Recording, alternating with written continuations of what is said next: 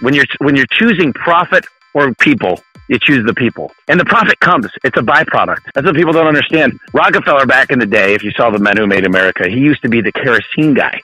And the byproduct of kerosene was gas. Well, this guy, Thomas Edison, came out and he lit up America. He lit up the United States. So Rockefeller's sitting there going, what do I do with this byproduct? And yet then he was the richest man ever because of fuel. And I think the byproduct of doing things great and taking care of people, the byproduct is profit.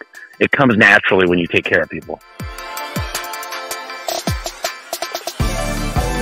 Welcome to the Waste No Day podcast, a podcast specifically for and about the home services industry as it relates to plumbing, heating, air conditioning, and electrical.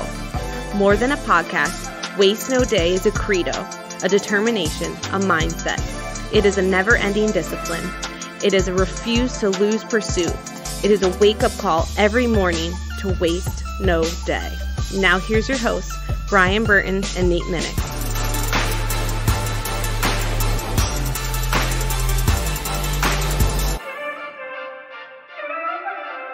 Hey, welcome to another episode of the Waste No Day podcast. Your hosts Nate and Brian are hanging out with you again, and we are looking forward to bringing back none other than the Tommy Mello back onto our show, The Return of the Mello, as it is part 1 and part 2. Yep, this is already going to be a two-parter, and we are really excited to break into this conversation.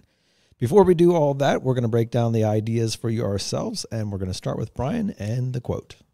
It's a small price to pay, but investing a little extra effort into the life you choose will move you from average, where the competition is, to the top. Richie Norton. All right. That's got to go down in the Waste No Day books as one of our quotes. You know, circle back to that one. Yeah. You should do a little social media post like you used to. I should. Oh well, he didn't actually say it on the episode. True. Yeah. All right. Cool. Yeah, small price to pay. It doesn't feel like a small price to pay. You know when it doesn't feel like a small price to pay? It feels like a big price to pay when you're faced with actually paying that price. And not like now for me listening to an audiobook instead of music. Like you can barely get me to listen to music during the workday. But when you first start doing it, when you first start investing in yourself, and investing in yourself in the beginning probably isn't monetary, right? It's like time. Am I going to listen to a podcast or the news, music or an audiobook? And in the beginning, when you first start doing it, you have to make that choice every time. Like, I don't know. I'm not really feeling some dude talking in my ear, you know? But as you do it more and more and more, and then you see yourself becoming more successful directly as a result of that audiobook or Waste No Day podcast or whatever it is, versus knowing that if you had listened to Lil Chirp or whatever some rappers' names are these days, where you... Lil Chirp? You know, was that the title that you went with? Little Chirp? Sounds like a rapper these days, doesn't it? How did you know that was my rap name? Oh, if this whole podcasting thing didn't work out, yeah, you're going to go... It's going to go with Lil Chirp. Oh, dang. Lidditz, Pennsylvania, I don't think has any famous white rappers. Well, so not yet. It's coming. I still have hope for the podcast. Maybe you can do both. I mean, hey, if it all works out, I'll come back as a guest host every once in a while. Promise. I want that in writing. Sure. And today, guest hosting... DJ Lil Chirp. Lil Chirp. And then we play like a little cut of your rhyme. Yeah. Yeah. Listen, I can spit with the best of them. So in the beginning, early on, and you're making that decision, it's not fun.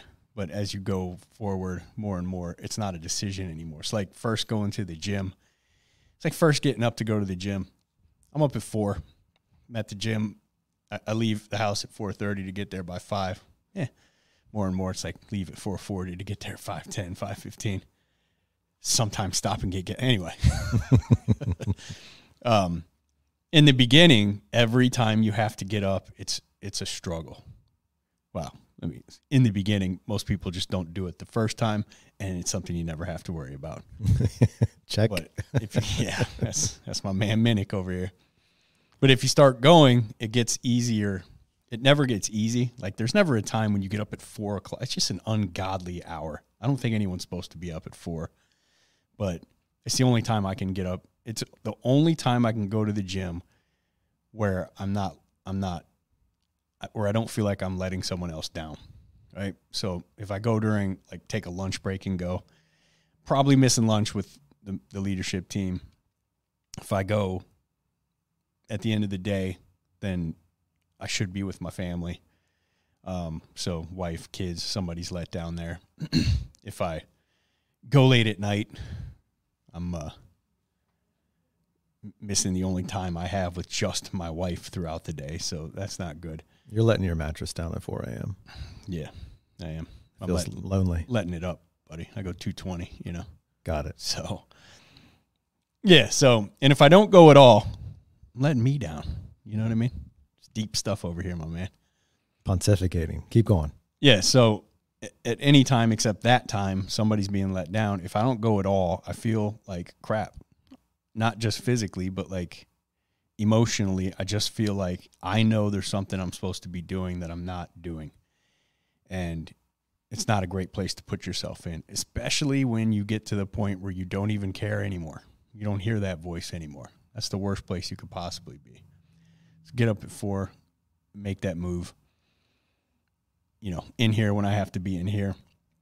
But after like 2 months of it, I started doing it with people, like accountability.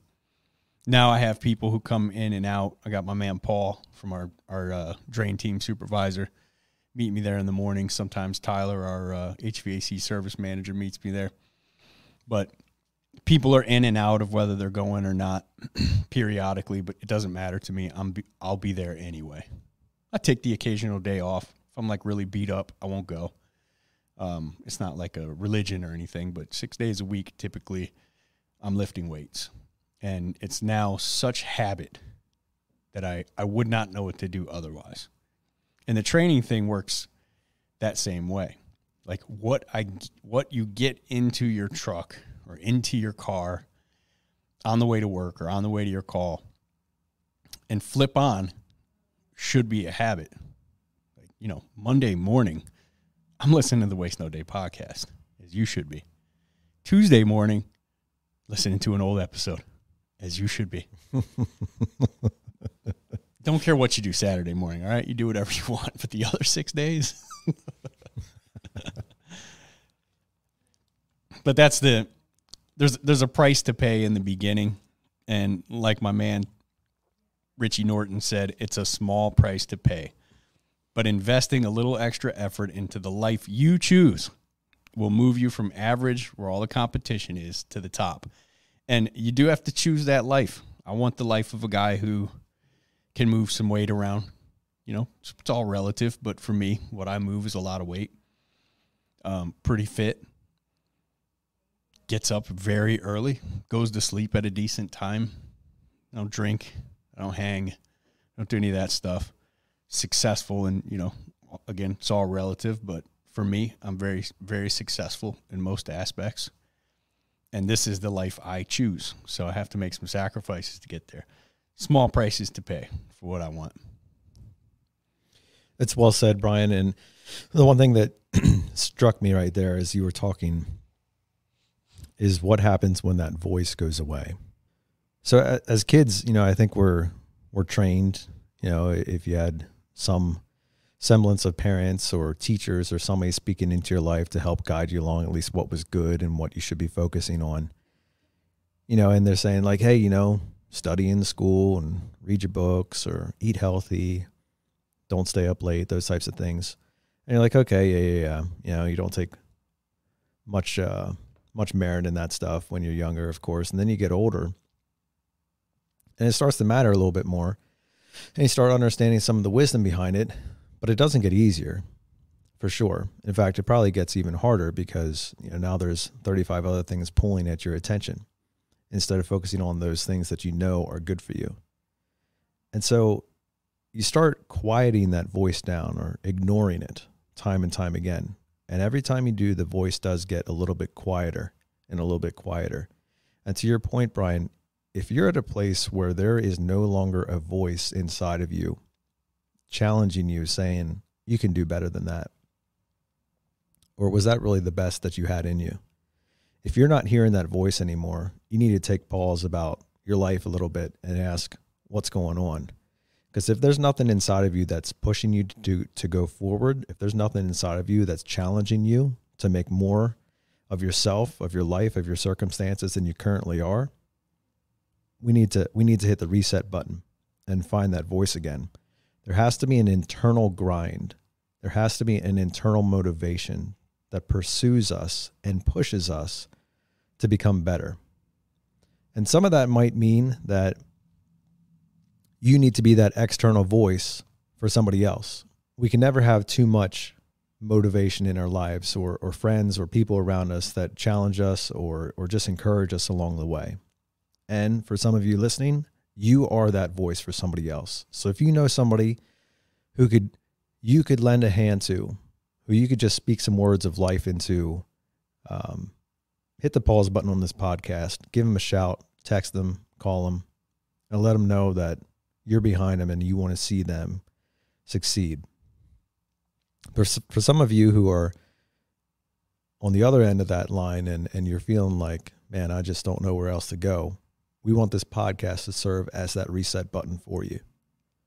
We want you to stop right now and ask yourself, what am I trying to do here? Where am I trying to go? What am I really about? What does it mean to be, insert your name here? And if you can answer that question honestly,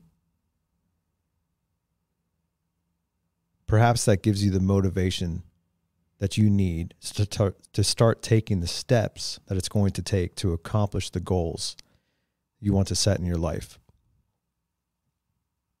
The point is, don't be satisfied with who you are. If you come to a place of complacency, you've come to the dead end. And it's time to turn around, because that's not the end of the road. And so we hope that this podcast, and specifically this guest with Tommy, is going to inspire, stir up some things inside of you that are going to re-invite that voice back into your life. Turn up the volume a little bit on what's been muted for so long and say, hey, this could be you. This could be something. You could do something with this. You could go somewhere with this. And Tommy's such a great and inspirational guest. I have no doubt that he's going to bring some excellent words of inspiration for our podcast today. But before we bring Tommy on, we want to bring Albert on. Who's Albert? Albert is apparently a big fan of the Waste No Day podcast. How do I know? Because Albert left us a shining, glowing 5-star review. I love all the talk about sales. Me too, Albert. I also like hearing the stories and advice from successful salesmen in the trade. Definitely a great podcast for upping your game. Albert Balestrieri. Albert Balestrieri. I bet that sounds like. Dude, you killed that. If I butchered your name, that's my bad, Albert.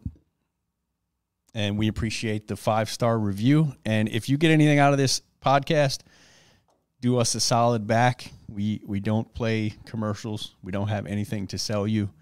We don't plan on it in the near future, at least.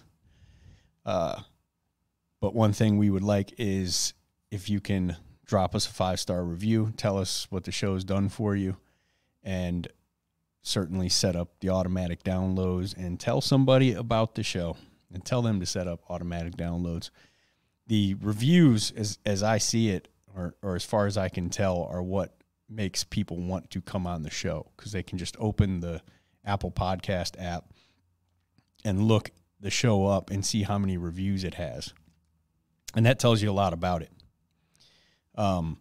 Also, Spotify has the same. I don't think you can leave like written reviews, but you can just click the 5-star button when you open the show now, and that's pretty new for Spotify. So do us a solid, hook us up with a nice review, and if you put your name in it, I will most likely read it on an episode.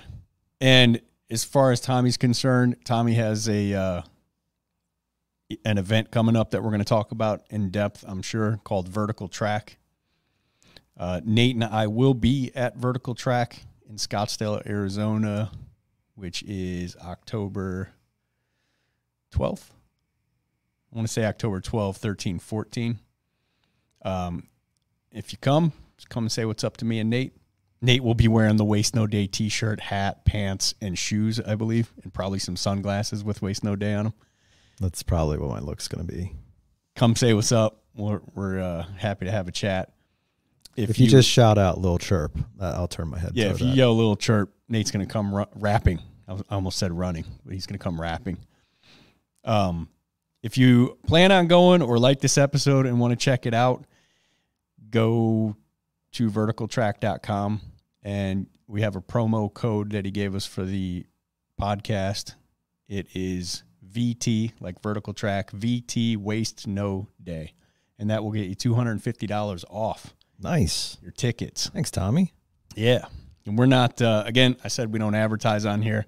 He did offer to give us a little piece for each ticket sold. We did not accept because we do not advertise on the show. So we're going to talk to him about maybe upgrading our tickets, but yeah, so check it out. Come see us. I heard a lot of great feedback about his event I forget. I think he did one early this year. And a good friend of the show and a good friend of Nate and mine personally, Lenny Sears, who owns a 1 Hour Ben Franklin and Mr. Sparky in Florida, said that it was massive for him and his team, very impactful. And he actually thanked us personally because he heard about Tommy through his first episode of Waste No Day and ended up going to this event before. And he said it was just huge for his team. So we're actually going this year mostly as a result of Lenny and him saying how good the event was. Shout out to Lenny. Appreciate you, man. Well, without further ado, we are going to put Tommy Mello back in your passenger seat.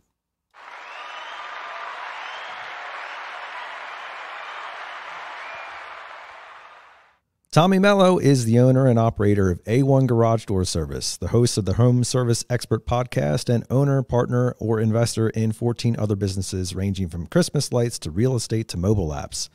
In 2007, Tommy became the sole owner and operator of a single Phoenix-based garage door service business, which came with $50,000 in debt. Today, A1 generates north of $170 million, looking to be over $200 million, with employees and operations in many states across the nation. Tommy is a regular contributor to Inc., Entrepreneur, and other business publications on the topic of entrepreneurship and small business, as well as sought-after podcast, radio, and television guest. When not in the office or working on the business, you'll find him on a plane, headed to exotic destinations, or chasing the little white ball around one of Arizona's many golf courses. Welcome to the show, Tommy. Hey, appreciate being here. Great to have you back on, buddy. Well, it's been a whole half hour since we talked, but as per our last conversation on the podcast, when it ended, I'll say that every conversation I have with you, when they end, I need a minute. I got to go somewhere preferably dark and quiet and just process everything you just said. And we tend to be kind to our guests for sure. But your podcast, Home Service Millionaire, the book, you're someone I personally get a ton of value from. And for us to bring you on the show to promote, Vertical Track, your event, the book, your podcast, anything you're doing, it feels to me like the absolute least I can do. I appreciate that. Yeah, we have a lot of fun and learn a lot, actually. The podcast that I do is like consulting for me. I get to talk about whatever's going on in the business and talk to experts, and really helps drive me to new boundaries and set new goals. So it's been fun. I think that's one of the biggest things is dreaming bigger. I was talking to my managers yesterday about just their goal setting is not quite like mine.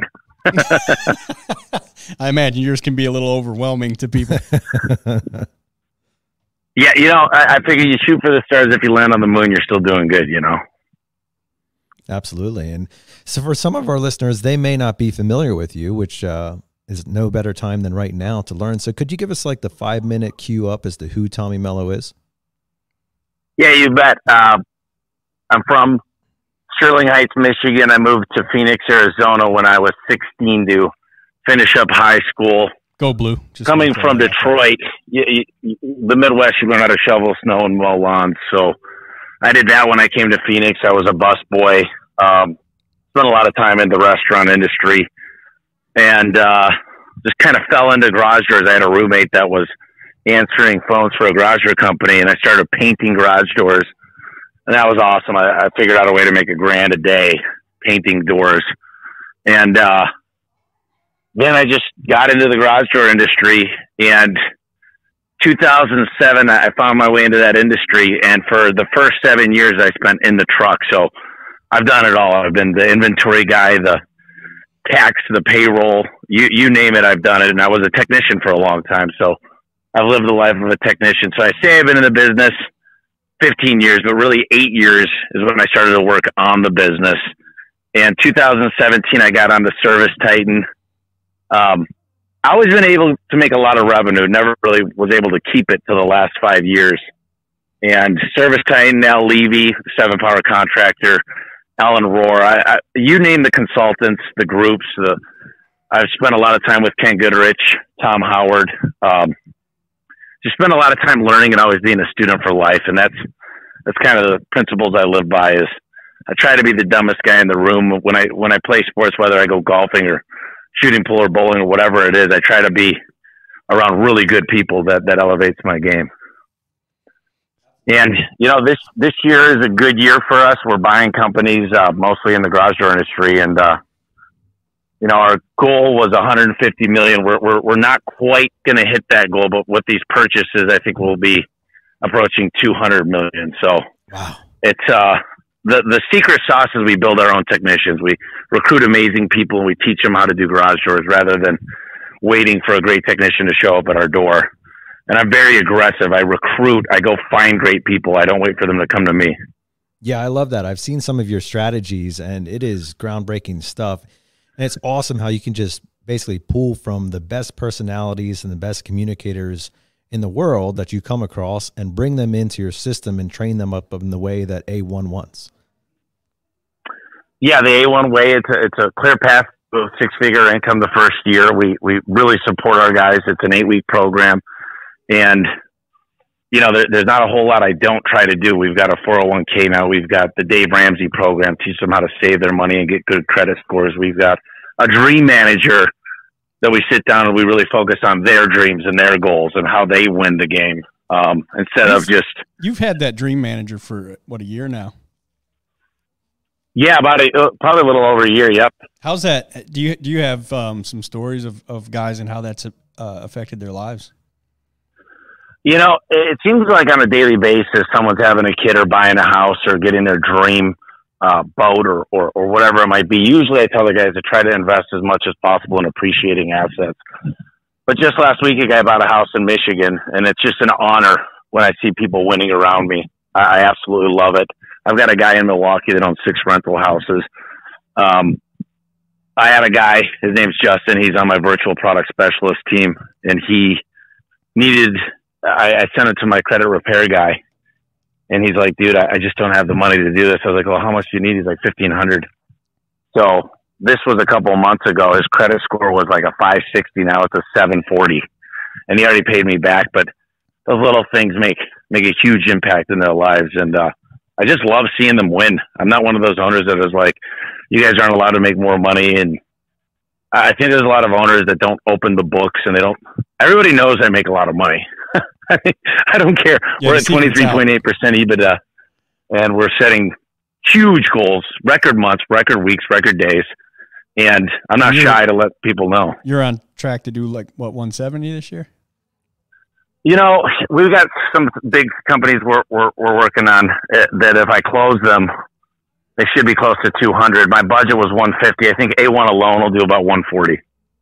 We're talking 140 million here for anyone not familiar with Tommy and A1 garage doors, but wow, it's a big deal. at 22%. You know, it's very satisfying, but at the same time, I came up with a quote yesterday. Never satisfied, always happy. I'm never content.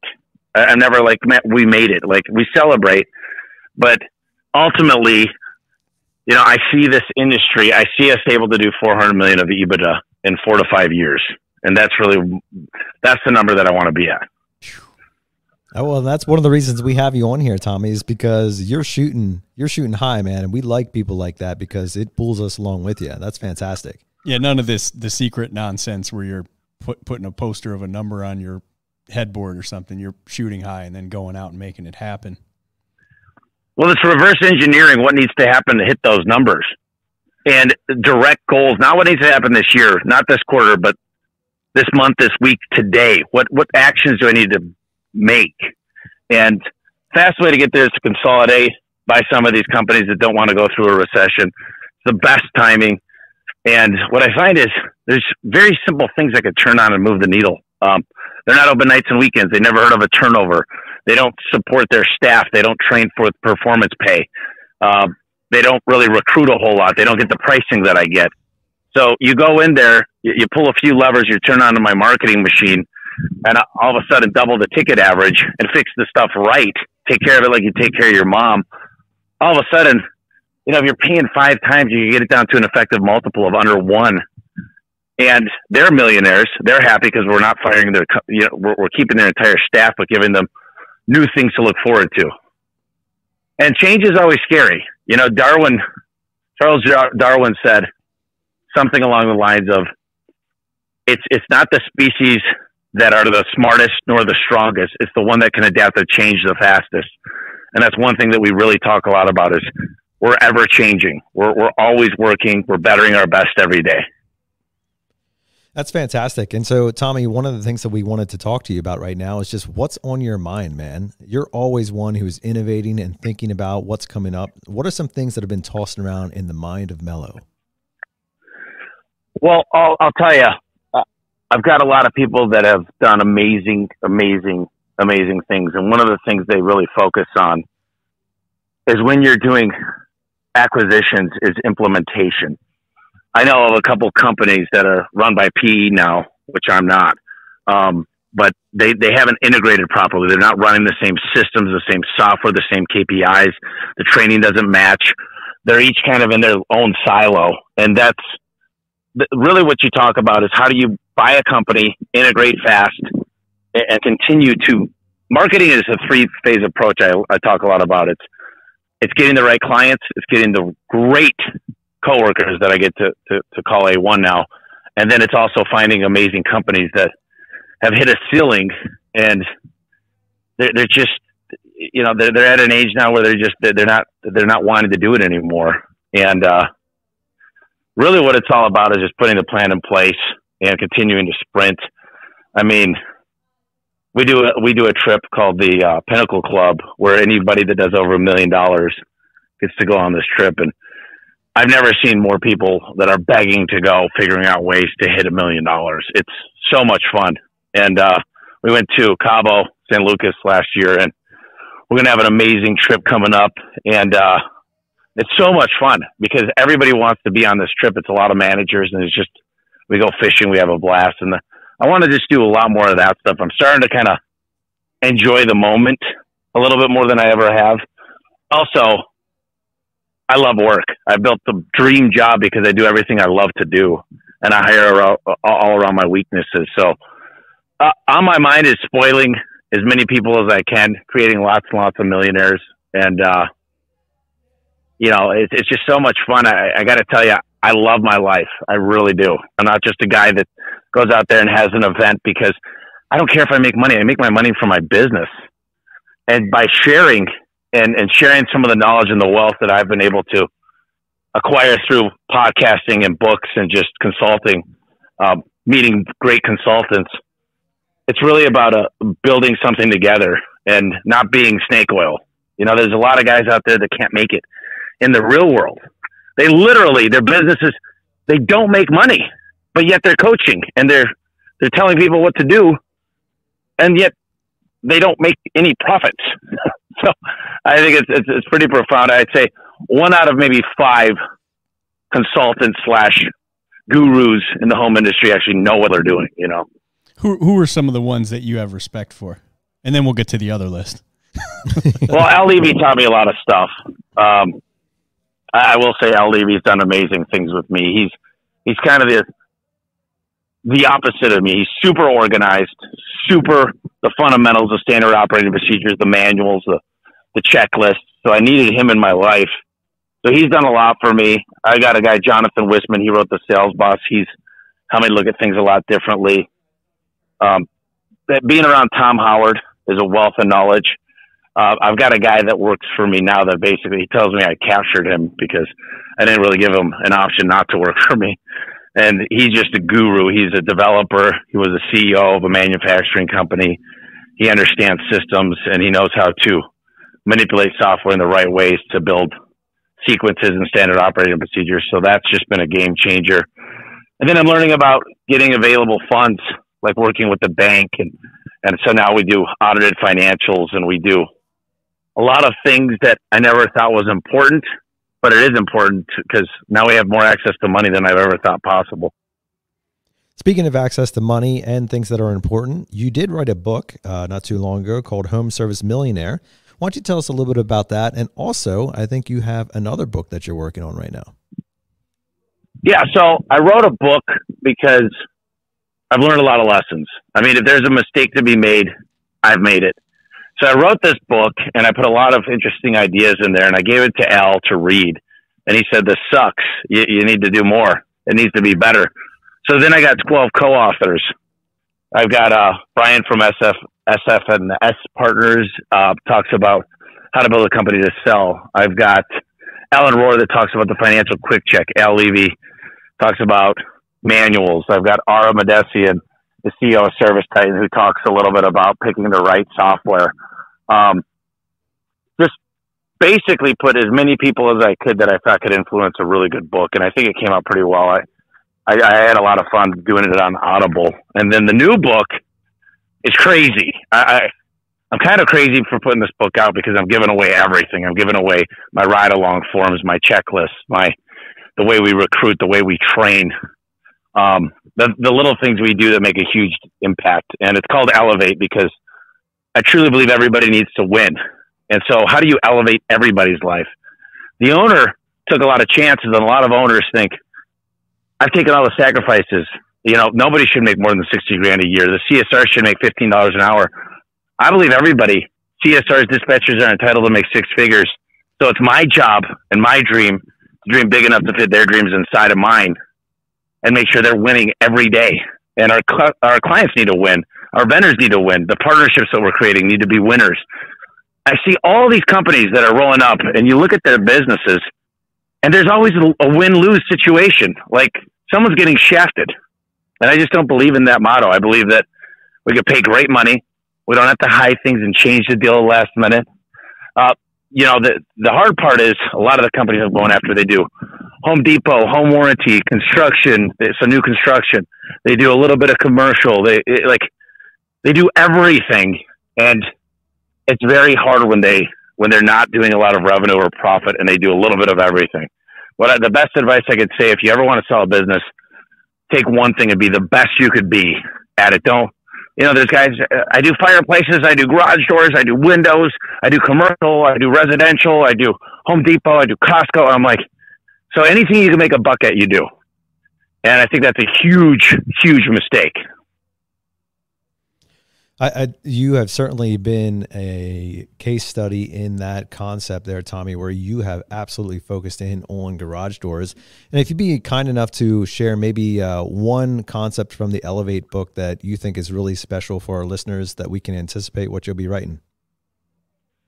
Well, the simple notion is if you start thinking about how they're going to walk away thinking they got a fair shake, whether it's a company you're buying or an employee, how can you go about, here's what really gets me excited is when somebody's able to take their dad, who they haven't spent time with in the last decade, on a 2-week fishing trip or to Alaska, or they get to actually bring a child into this world that they know they're going to be able to support in ways they never thought possible. Or You get a guy that was working at another company 8 jobs a day, 6 days a week. That's now their kid's soccer coach, and they can make it to every school play, and they can be home for supper. So it really is this thought of building trust, letting people know you make money, opening up the doors. I think what happens is without having, I'm big on owning your calendar and being able to delegate and being able to dream bigger and build this life that you want, and be able to share. You know, I see a lot of companies that want to sell, and they're like, just take care of my people, take care of my people. 20% of my company is owned by employees. It's an equity incentive program. Now, I still make all the decisions, and the equity is not vested for everybody, but ultimately, I think that that's helping us run in the same direction. They're sprinting faster than I ever thought possible. And, you know, this is what private equity companies do. They break off usually 10 to 15% for employees. And it's amazing when you can get everybody working in the same direction. Every aspect, listen, my dispatchers, my CSRs, my technicians, and my installers are all on performance pay. So I don't care if they come in 2 weeks later and they make more than the guy that's been here for 10 years, because I don't believe in tenure at the company. I believe that someone could come in and work their tail off or just be smart and make as much money as they want. And I never, ever get upset if someone makes $5,000 in a week. I think I get excited if somebody makes that kind of money. So that's kind of the whole notion, is how do you set up a system where everybody feels like they're winning, they're accomplishing their goals, their dreams, everything they've wanted in their life. And if you could figure that out, and it's never easy, you start enjoying each day.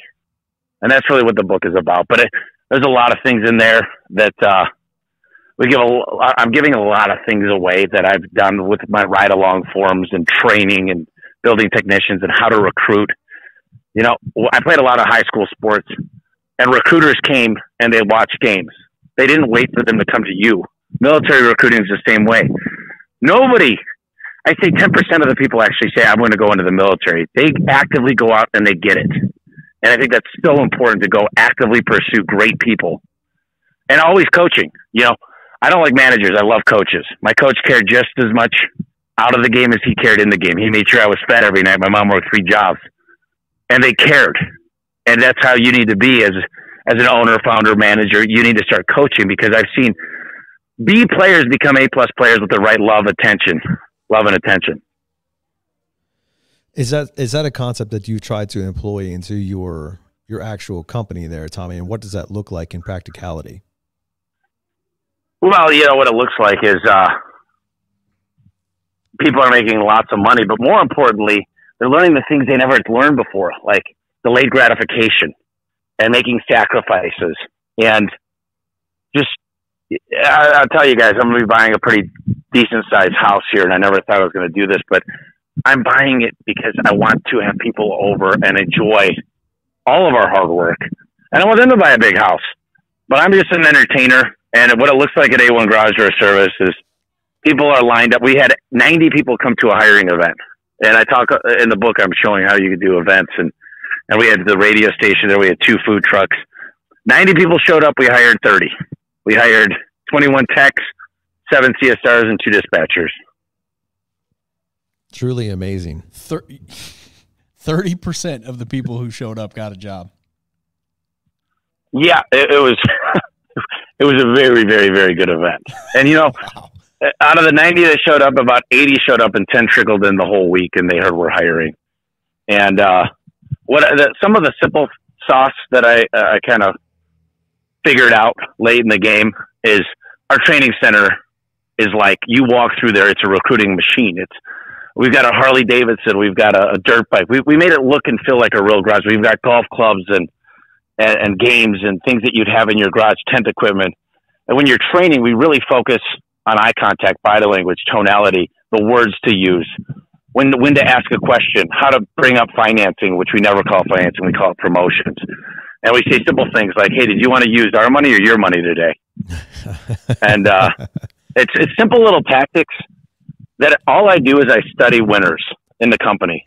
So I got a guy that's had 80% service agreements conversion rate, 80% of his clients, 8 out of 10 he's selling a membership to.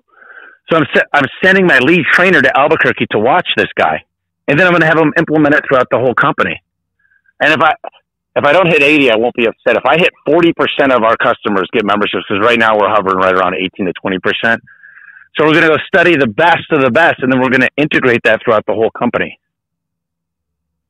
It's such a good way. And unfortunately, so many people are too proud to look down where some ideas are coming that could be really innovative and revolutionary for their entire business. And it's so cool to hear you at approaching $200 million, you're still getting down on the ground level and saying, who's got the best idea and how can we implement it? You know, it's interesting. I do a meeting where I interview a couple people a week, and it goes out to the whole company for Thursday mornings. And this last one was about 25 minutes. And I interviewed one of our, basically like a comfort advisor, but we call it a product specialist. And he said, yeah, we do this all just through the phone. We turn it over. He's got 3 monitors at his house. We've got about 12 of these guys.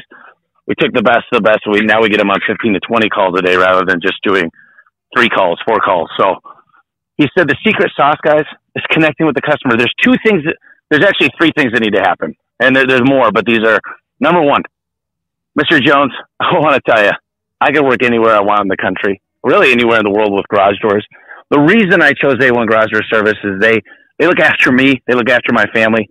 They make sacrifices to make sure we're taken care of. We're their internal clients. And I trust them with my life and my family. And you should trust them too. I choose to work here.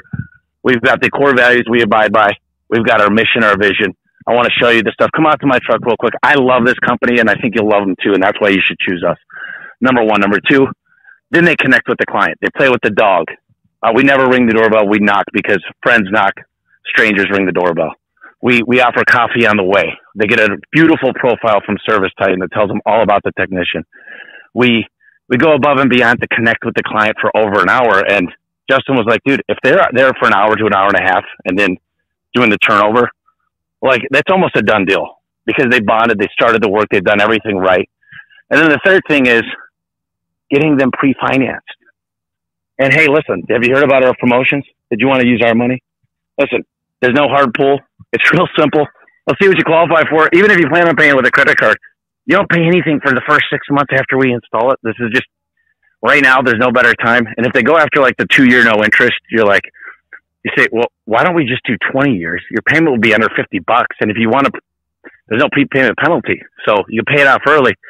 So those 3 things, they love the company, they love the technician, and the money's out of the way. It's a low payment. You get those 3 things, it's a slam dunk. Now, Tommy, you've talked extensively, whether on this podcast or previous ones or on your own, about the amazing work that you do in the recruiting and training center of taking people with no experience in the garage door industry and training them up in the A1 way so that they are experts and going out. But do you do any external training? What about sending your people other places to conferences or third-party events or whatever's going on? Do you do any of that? Yeah. So, for example, I was on the phone earlier with a guy. We're getting everybody DISC certified. That's something we're paying for. You know, Pantheon with Service Titan, they allow 2 people. I brought 20. My guys are traveling. My management team are traveling to HVAC shops every other week. The Brent Buckley in Las Vegas, I sent out a couple trainers and a couple managers to spend a day with him. Tom Howard's always coming into town. We invest a lot in third-party trainers. You know, Joe Crisara has come out for a week. I think it's very, very important that they're not hearing the message only from me and that they get to explore, because I learned everything I know from guys like Ken Goodrich, Ken Haynes, David Geiger, Terry Nicholson. I spent a lot of time traveling, and I thought, how cool would it be to be able to share this blessing with everybody and allow them to go see the HVAC industry and learn from the best industries in the world, which HVAC is 30 years above garage doors. Frank Blau in 91 figured out a lot of things that we've just adopted. We didn't need to reinvent the wheel. So I feel like as much as I can, there's no limit to how much I'll invest. If somebody wants to do something, I'll bring in an expert and I'll get them trained on it. Sandler training. I invest in a lot of books we read together. There's a great book we're reading right now called The Coaching Effect. I've already read it 3 times, but now I've got all my virtual product specialists reading that book. It's just, you know, getting Ken Goodrich comes in probably once every couple of weeks, and we just toss ideas around. And that's the secret sauce, is I don't keep things a secret. And I remember all my managers, everybody at A1 thought I was crazy. Why are you doing a podcast? Why are you talking about all the things we figured out? It took us years. And now they're like, oh my God, the best thing you've ever done is start the podcast and gives things away, because number one, it's hard to implement these things. But number two is we're not the bad guys. We're the good guys. Everybody thought A1, man, those guys, those young guys, they come into our market, they take over. Now they're inviting us into their house and they're sharing everything. I want the whole industry to win. You see, for me to win, other people don't need to lose. That's the biggest misconception. There's enough water in the ocean for everybody. It's an awesome concept, Tommy, and I love how you just embody that with how you're talking and clearly what you're doing in your company. And it's so important to invest into our people, and that's one of the things that you've been talking about there. In terms of investing in the people, what are some other retainment strategies that you've employed to make sure that you go through the whole process of training somebody up? And I'm sure it takes weeks, if not months, to get them in place. But how do you actually keep them there? How do you keep them wanting to stay at A1? Well, it's a 2-month program when you train. And then we've got a whole dedicated team we've got traveling techs. It's called the MAP program, Market Acceleration Tech Training. And so we've got that program. We've got another program that just work with markets. They go take 2 markets at a month, and then they'll work with each guy. And having them set personal goals, having them understand what their conversion rate, what their average ticket needs to be, how many memberships they need to sell, and getting them on track to understand how they can win the game. But I'll tell you, 82% of people don't leave a company that when they have best friends that work there. And that's a stat. I had a podcast with a gal named Barbara on Home Service Expert, and she was explaining to me, she's been doing this since the early 80s at recruiting. So how do you develop relationships in the company? Well, you do it outside of work. You invite the families. You go bowling. You go play volleyball. It doesn't cost anything to go play volleyball or have a picnic or watch a movie. People are like, man, I just don't have the money for that. I always tell people, can you go to Costco and buy some Bisquick? Can you cook for your people? You start cooking every day for your people. Watch what happens. See, recruiting is amazing, but when you got the back door open and everybody's walking out and quitting, you're like, I don't want to train anybody because they're all leaving me, because you got this mentality that they don't get to win. And here's the secret sauce, is I'm priced right. I'm not the most expensive, but I guarantee you, I sell things that no one else does. And I do the turnover better than anybody. We sell bottom rubber. We sell second struts. We sell the nicest openers. And the difference is I fix it right. Here's what needs to be done. If you were my mom, here's exactly what I would be telling you. And that's my number one thing, is take care of people like it's your mom. And go out there and fix your mom's door. Make sure it's perfect. So when you look a customer in the eye, you say, this is exactly what I did for my mom. She's got a surge protector. She's got an operator reinforcement bracket. I changed her bottom rubber to keep the nasty bugs out.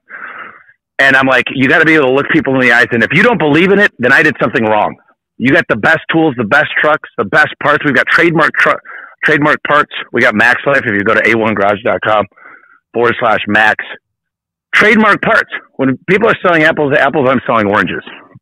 It's good stuff, Tommy. Thanks for putting that out there, man. And it's great how you have just figured out a way to package all that into something tangible for the workers on your team, that they're bought in, right? They're bought in. They got to be bought in. And here's the deal. If you got a will, I'll find a way. But if you don't believe that you're worth more, if you don't believe that you're meant to be in this world, if you don't believe that you look in the mirror and you say, I'm the baddest dude that ever lived, or gal, then we got issues. I work so hard to make sure people believe in themselves. That's the hardest thing.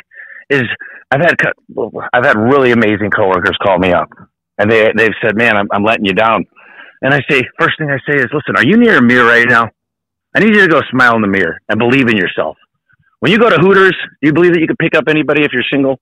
Like, you got to believe in yourself, because I can't stand a little bit taller, smile a little bit more, have fun, make friends while you're in the garage. If I could go back in time, I'd say to myself 10 years ago, I said, dude, your whole job is just to make friendships.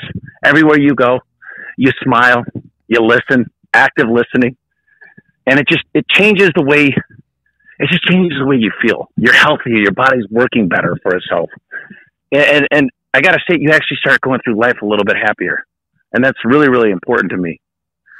That was the second time I heard you say coworkers, and most likely referring to your employees. Is that something you want to touch on? Well, yeah, I don't look at them as my employees. I get to work next to them, and I get to hustle right next to them. And I'm just not a big fan of, I make my employees do this. They got to do push-ups when they don't do stuff right. I'm like, if I'm going to do push-ups, then we're going to be right alongside of them. So there's mutual respect, and I know what they go through. I know what our dispatchers and CSRs go through. When my mom used to book phone calls in 2010, she'd get on the phone and she'd be so empathetic. She kind of annoyed me because she spent 20 minutes on the phone talking about who knows what. But she'd be like, oh my gosh, honey, I am so sorry. Listen, we're going to get out there today. We're going to make this all better. And no one knew that it was my mom. The customers didn't know. So I show up to, this is when I was running jobs. And they go, oh my gosh, who is that lady? Like she just seems so happy. And they were literally like, it was so easy because they believed in us. So every touch point for the customer, when you get great people that enjoy conversations and they smile on the phone and the dispatchers care, the clients are just like, you guys are the best. Go ahead and fix it. Do whatever it takes. And that's something that's very, very special. A lot of people are like, what happens when the new PE companies come into your industry and start buying companies? I'm like, good luck. I don't think they could stand a chance against us because of the culture, because people want to win. And look, we've got the money to do really, really nice things. And we feed the people a lot. I think it's so important to break bread with the coworkers and staff. And this is an amazing group of people. And it's so crazy when everybody gets to win, when everybody gets to make a lot of money. And everybody gets, we don't pay 100% of the insurance, but I think we have a really fair plan. It's a good plan. We're going to throw matching out there on the 401k next year. I'm always in favor of what can I do to be more gracious to the people. There's a guy named Keith Mercurio. He was at, he's at Service Titan. He's a really, really great coach. He was a lead coach at Nexstar. And he told me, he goes, listen, I coach Ara and Vahe, the CEOs of Service Titan, the founders. And he said, it's amazing. Because I said, isn't it hard when they take on investors? Because they got a fiduciary responsibility to give as much money back to the investors, right? And he goes, Tommy, I sit in that room every day, and they're stuck between the decision, and they always go in the favor of the trades. And I think that's so important. When you're choosing profit or people, you choose the people. And the profit comes. It's a byproduct. That's what people don't understand. Rockefeller back in the day, if you saw The Men Who Made America, he used to be the kerosene guy. And the byproduct of kerosene was gas. Well, this guy, Thomas Edison, came out and he lit up America. He lit up the United States. So Rockefeller's sitting there going, what do I do with this byproduct? And yet then he was the richest man ever because of fuel. And I think the byproduct of doing things great and taking care of people, the byproduct is profit. It comes naturally when you take care of people. Such a great analogy there, Tommy. And I was curious if that analogy carries into any other areas of your business where you started off producing or with one strategy that produced a byproduct that eventually ended up resulting in something great by itself. Like maybe you started off doing a certain training strategy and it ended up creating a whole nother line of business that you hadn't initially intended, or maybe you do some of your own product generation as well. Maybe you experienced it there. Have there been any type of, blessings in disguise or any type of like fruitful errors that you have made? It's interesting. I had a guy come out and he explained service agreements to me in the HVAC industry. And he said, you can never let a commissionable technician run service agreements. And I said, why? He goes, because that's not good for the client. You got to think what's best for the customer.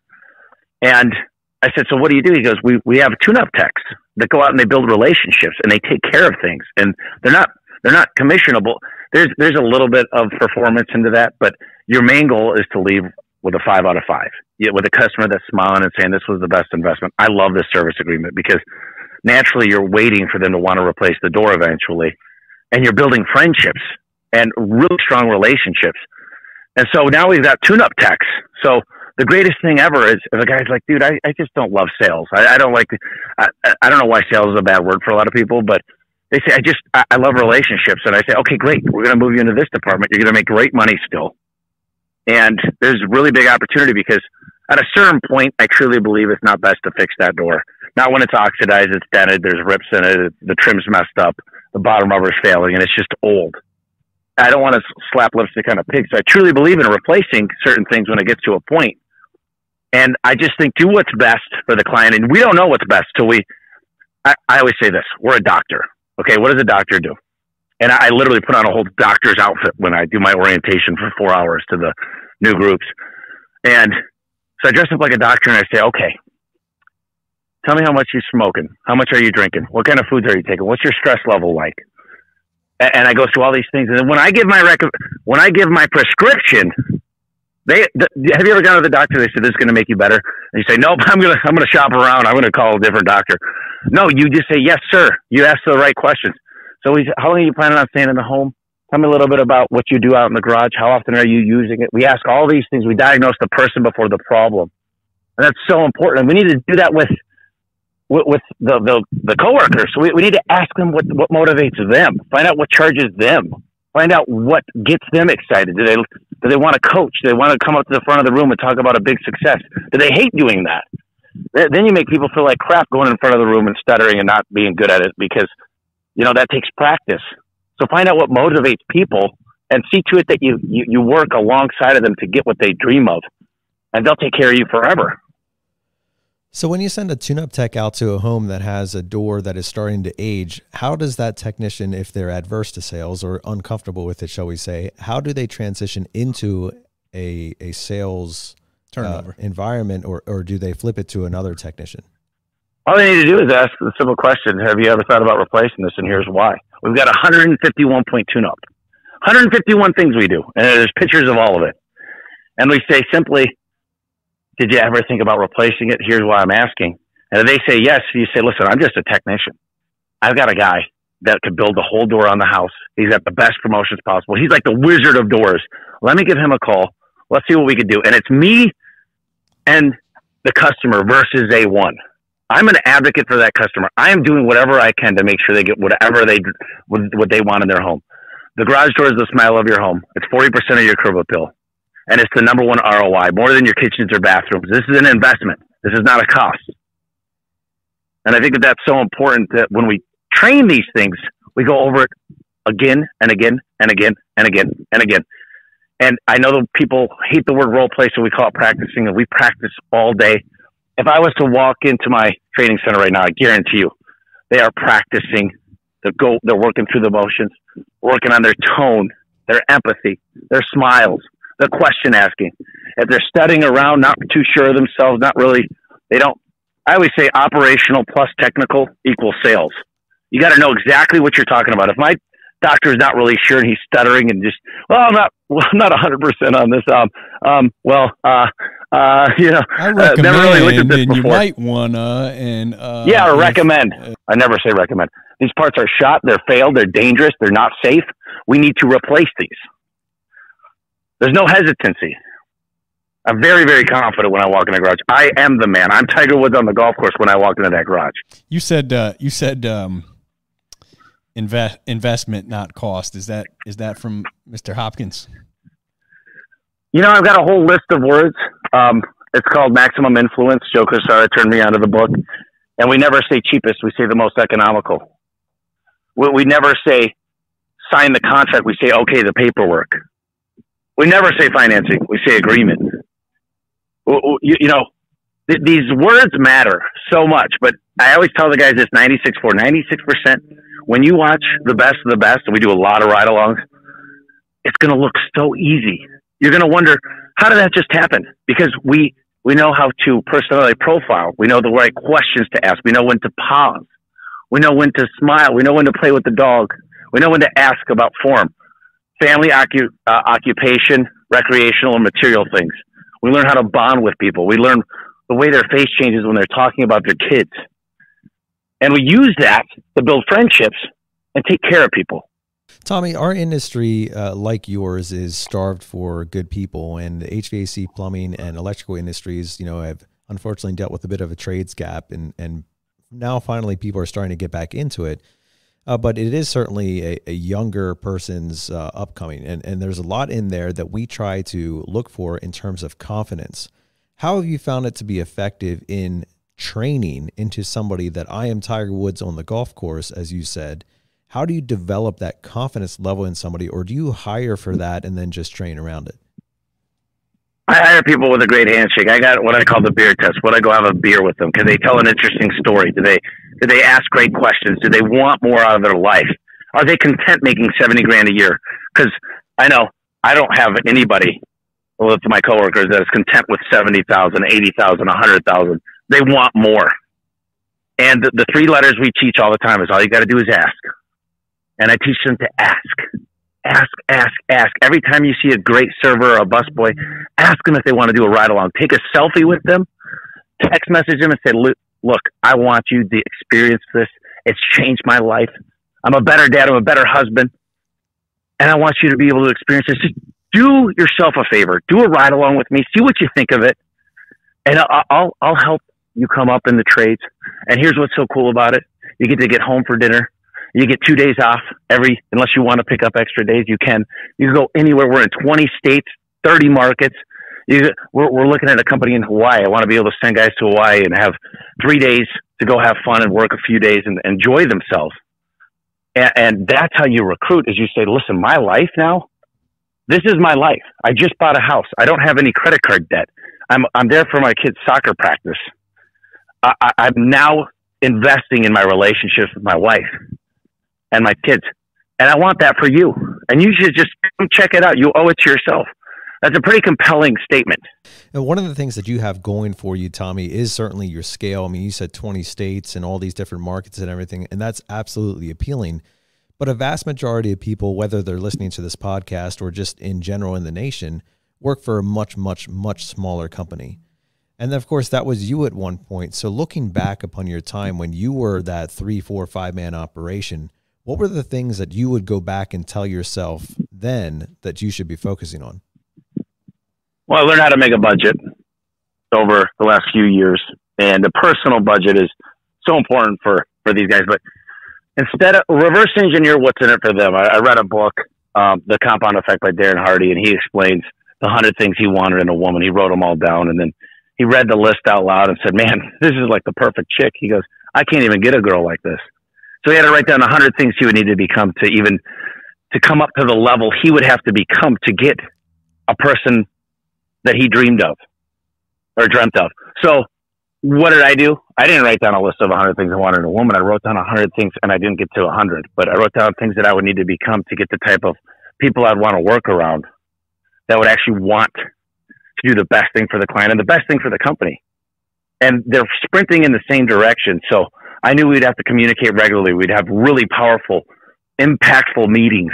We would need to have performance pay where they could make a lot of money. We would need to do things outside of work. And the biggest thing is you got to build relationships. And I'll tell you this, if one of my technicians calls me, I'm taking that call. And here's the one thing I tell them is, if you got bad news, call Brian, Luke, Mike Bailey. Don't call me. If you got good news, I want to share it with everybody. I'm just not good at bad news. I mean, I get bad news. I do. And I've got a lot of great people around me that are specialists at what they do. I don't hire CFOs that don't have experience. I hire the best that are smarter than I'll ever be in that particular bracket in which they're in the org chart. And listen, we pay really, really well, but I'll tell you, equity does a lot of things. Now they understand what it's going to do for their family with these things. And it's amazing. Because there will be a day that I bring on partners, because there's no way I could buy all these companies with the bank. Not in a recession. But I'm gonna make lots and lots and lots of millionaires. I'll make millionaires from the employees, which are my coworkers. I'll make business owners that have a great business that they're just looking, they want something more. Like here's what I tell somebody that wants to partner with me. I say, just write down your dream job. Write down why you got into the business. Write down what you love to do. And I promise you, they say, well, how much PTO do you give? Unlimited. But it's real PTO. You're really taking off. You don't have to bring your phone with you. We'll have you covered. You want to take 2 months off? As long as you're covered, I don't care. So I think it's pretty compelling when you can sit down with somebody and say, let's find out what you love and let's give you that role. So I don't want to gloss over the event you have coming up. I mean, we want to talk about it as well as I'm sure you do, and then put it out there for everyone who might want to attend. But your event aside for a second, how much has trade events and that kind of thing done for you? My personal first event of any kind was, as you and I had talked about, Tom Hopkins' sales boot camp in your neighborhood in Scottsdale, Arizona, back in like 2004. And then I think I went 3 years, 04, 05, 06. And this was not trade related the slightest bit, but that's where I learned the fear words, the words you never say on a sales call, or any kind of closing techniques or selling strategies, I guess you'd say. I'd never heard of anything like that. And that opened my eyes to a whole other world. And then from there, I went to Jim Abrams had a clockwork convention, 1 hour Ben Franklin, Mr. Sparky, in like probably 06 or something like that. And Ken Goodrich took several of us from the team to that at the Rio in Las Vegas. And then that was it was just a whole new world opened up to me that I didn't understand existed. And everyone thinks like these conventions and these events are for owners of the company, which I'm not an owner of the company. Or they think they're just for managers, which, when I went to my first 2 versions of these, I wasn't in management. I was just a tech in a plumbing truck. And I can't tell you how these kind of things have shaped my life and career and shown me bigger and better worlds out there. And I was just wondering if you decided to put an event on because that same thing happened for you. Have these kind of things had a big impact on yourself? Yeah, absolutely. I mean, I've been fortunate enough to be asked to keynote at a bunch of things coming up. Land St. Clair with 1 Hour Air, Benjamin Franklin, and Mr. Sparky asked me to speak at their event. The 400 franchises, or 350, whatever. So I'm speaking at that in the coming audience, up. my man. It's going to be so much fun, and I promised him that I'm gonna bring the fire. And I think I'm the keynote at Roofing Con, and I'm speaking at a big landscaping event. And so now I get to be part of them, but it took me going to these things, networking, asking great questions, taking notes. And here's the secret sauce is implementing. I asked Ken Goodrich to be at the next Vertical Track. Everybody wants to see him. He's a legend. I've got Al Levy, Keith Mercurio, like the people that I learned so much from. I'm like, we need to share this. And here's what I did. I don't make money at these events. I make a lot of money in my garage door business. I mean, I think we're going to make like $40 million this year. So I don't need to do these events. I don't care about profit. We cover our cost, which is, $50,000 for a dinner, just the dinner. And, there's a lot of paid speakers. So I like to not lose a bunch of money in the process. But overall, one of the things I did is I went and visited Jack Tester. And I asked him to allow us in the garage resident next year. And he said, well, we're too focused on what we're doing. So Julian ended up being the CEO of the company, and he said, look, dude, why don't you just start your own? We're membership owned. We're not going to do that. So I started Garage Door Freedom, and then I started Home Service Freedom. So Vertical Track, Home Service Freedom. And I went out to all these vendors that I use, whether it's buying trucks, uniforms, tools, any type of marketing you can think of, how to get bad reviews taken down that don't comply with Google and Yelp. Every single thing, I worked out partnerships with them. And I took my COO, Adam Cronenberg, who's a genius. And I've made a partnership with ServiceTitan and House Call Pro and a lot of amazing businesses. And I said, I want you to give a rebate and I want a better price for everything. And I did this with manufacturers, you name it. And we started this thing called Home Service Freedom. And so I split the rebates because Adam makes a lot of money. I've got several employees there. But what's so cool about this thing is I'm able to share everything that we've done. And basically it's like Nexstar. And what's super cool about it is I didn't know this at the time. I really didn't have these intentions, but there's a lot of people that are like, dude, I want what you have with your employees. How can we partner up? Can you make me a millionaire? Boom. Yeah. Millions of dollars. And I'll give you the job of your dreams.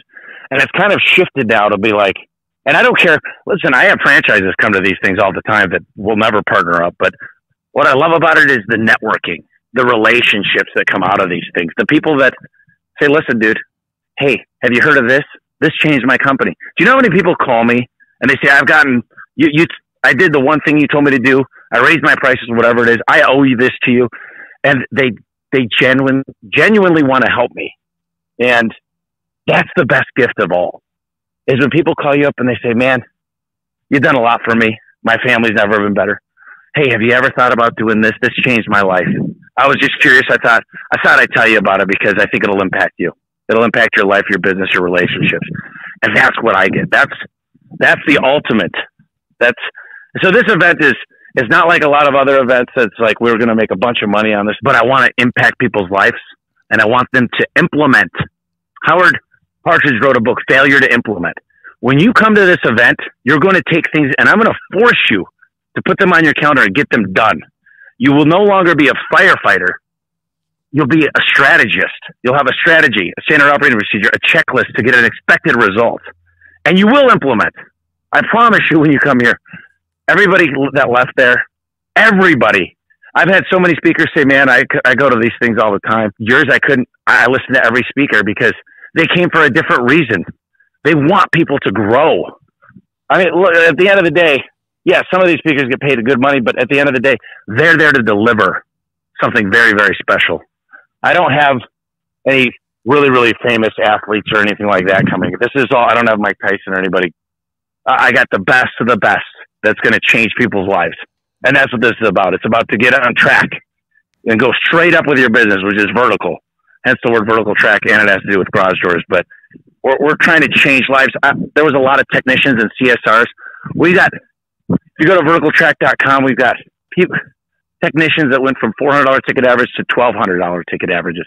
We've got CSRs that were booking at 50% that are now at 87%. So we wanted to bring it to everybody. We've got I had Michael McKelowitz at the last one, but we have Michael Burnoff, just really all about the neurological side of being happy and not settling for less. He's speaking. Ellen Rohr, I'm going to be asking her a bunch of questions. She's just the best I've ever seen at understanding financials and really how to impact those. And she understands the franchise model, if that's what you're looking for. I just think the people that I've asked to do this, I said, listen, this is not about money. This is about changing lives. And if you guys want to be part of this, you need to bring it. And you know what? That's what we're doing. So Tommy, are tickets still available for that? And what are the dates? Yeah. So it's October 12th, 13th, and 14th. People say, I'm not sure if I could take the time off. I'm not sure if this makes sense. And I'm like, can you really afford not to? It's a drop in the bucket for what it's going to bring to you. Look, if you don't come to this event, you just need to invest in yourself at other events. I went and did a tour of a $15 million HVAC company recently in New York. I was out there for fun. And what I found was he's third generation. And I said, what events do you go to? Have you heard of Nexstar Network? Have you heard? He worked with Al Levy in the past, but that's it. I said, have you ever read Maximum Influence? Have you read Robert Cialdini, Influence? What kind of podcast you listening to? And it was like nothing. And I'm like, this dude would be doing $150 million if he invested in himself and learned. But they're content. That's the scariest thing in the world, is being content. Saying I'm okay where I'm at. Every day I wake up, I want to better my best. I want to be the best version of myself. I want to increase everything. You know, that's one thing about me is I'm very, very happy. I'm happy with the team, everything we're accomplishing, but I'm never, ever, ever going to settle. I'm never content.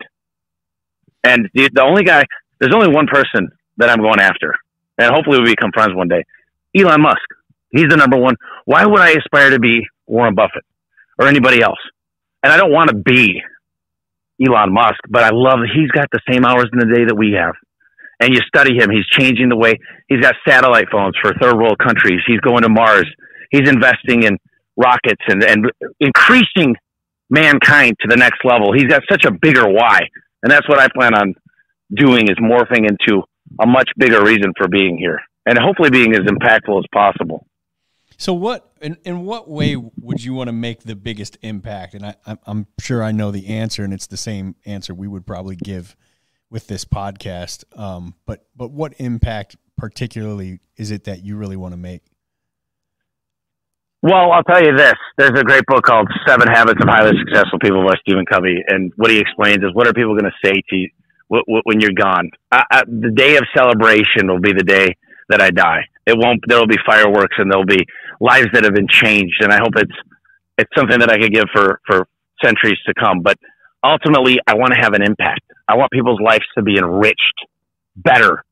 I want them to live in the now and enjoy themselves. And there's a lot of people out there that just don't know any better. So I hope to just enrich lives and make people happier and better relationships. And, you know, I don't know what 10 years looks down the road, but I know it's not only going to be home service. There's so much more. I think I'm trying to impact the home service community as much as possible. I'm in the now. This is what I'm doing. But there's going to be bigger, greater things that I think my life is going to be morphed into. I don't have all the answers yet because I do look pretty far down the line, but I just know that every day I'm working at things to increase people around me, because it's a weird feeling when you start helping people and you start impacting lives that you want more of it. I'm selfish. I want to impact more lives. I want more people to text me and say, man, I got to make it to my kid's football game for the first time in 5 years. And now I'm going on a camping trip that I never thought possible. And freedom is what I call it. I want to give people more freedom. Where did that come from, Tommy? I mean, were you born with just like, I want to help everybody else out in the world, or did that come from something in your past? No. There was days that I walked up to work and hated everybody. They were out having smoke breaks. Nobody was running in the same path. I literally thought I was the hardest worker. And I used to look down at people and say, they'll never be like me, and I'm the hardest worker here, and they don't deserve what I have. And it all changed when I was just being around guys like Al Levy that give back. And, you know, Al Levy tells this story that his daughter in 7th grade, she was, they were saying, what do you want? Where do you want to go on a trip? What do you want? What do you want most in your life right now? And she said, I just want my dad. I want to spend more time with my dad. So Nancy, Al's wife, she goes, do you know what your daughter said she wanted today? And he tells this story with tears. And he said, she just wants to be with her dad more. And he said that broke him. That completely broke him. So he said, all right, Nancy. He didn't give up. He said, all right, here's what I'm going to do. I'm going to create manuals. I'm going to create strategies to get an outcome. I'm going to make sure that when we go on vacation, I don't have my cell phone. I guess it was a beeper probably back then. And he said, I'm going to make sure to build a business that could stand on its own feet when I'm not there. And 2 years later, I mean, he was there. He was around his family, but he worked tirelessly nights and weekends. And boom, 2 years on the date, he went to Hawaii. No interruptions. He got to live in the now. He got to be a better father. And that is impactful. And, you know, I would say this, that when it starts to happen, it's really hard to give everything you got into every other person when you're broke, when you're barely making payroll, when you barely are sleeping because you're so worried that you're not going to have parts the next day, when you're worried about giving people, whether it's insurance or 401ks or PTO, because you can't afford to. That's no life to live, because I've been there, and I don't want that for anybody. You know, it's stressful. There's a lot of anxiety. And when you start pricing right and you start focusing on winning, and you focus on everyone else winning, is when it just starts to it's fun. It's the infinite game, as Simon Sinek would say. Well, truly an inspirational message there, Tommy. And we're going to take a break here on this episode. And then we'll come back next week to discuss more about what you have in this story and the thoughts that are going up in the mind of Mello. But want to thank you for your time today on this episode and all the things that you've brought forth for our listening audience. Appreciate being here. This was a blast.